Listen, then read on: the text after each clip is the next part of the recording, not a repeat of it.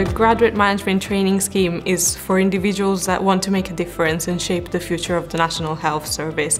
It's a very challenging program. It requires a lot of adaptability and resilience, but it's one of the most rewarding experiences.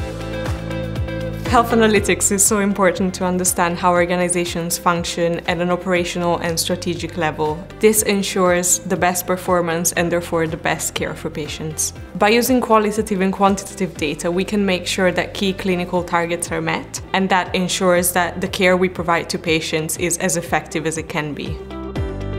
The learning style of this program gives you the chance to actively contribute ideas to how your department works. You also get to work with very talented professionals from whom you learn the insides and outs of the role and the organization you're placed in.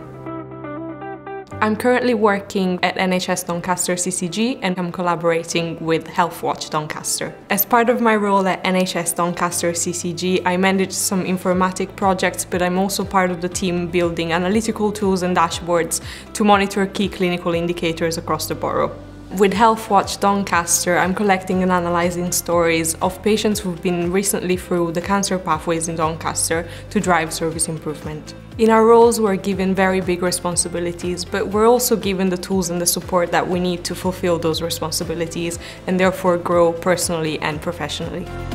The organizations that I work with have always made me feel very important, valued and listened to. The teams are made of brilliant people who work so hard for patients, and their passion and commitment is infectious.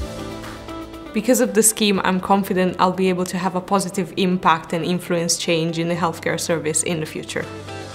After I leave the scheme, I will not only have achieved qualifications in health leadership and health data analysis, but I will also have gained real-life skills in the NHS, and those skills will stay with me forever.